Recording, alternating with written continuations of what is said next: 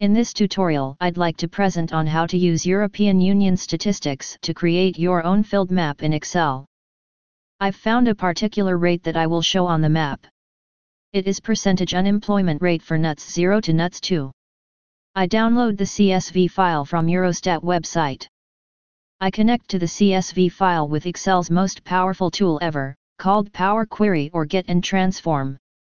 I will perform a few transforming operations to prepare the data to work in pivot tables, like applying proper decimal number data type, removing unnecessary data and deleting columns.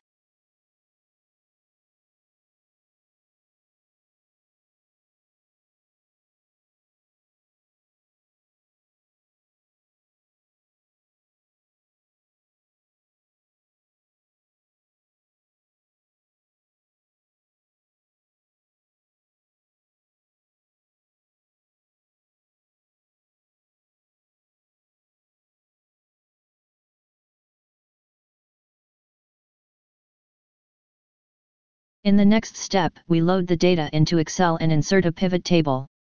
We place value on values shelf, geo on rows, and insert a slicer for filtering.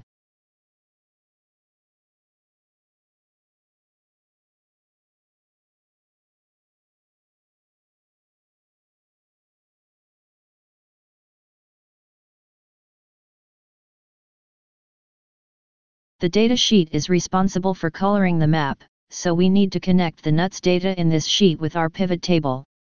We can use a VLOOKUP function secured by another function, if error. The software doesn't allow to leave errors in the value cells.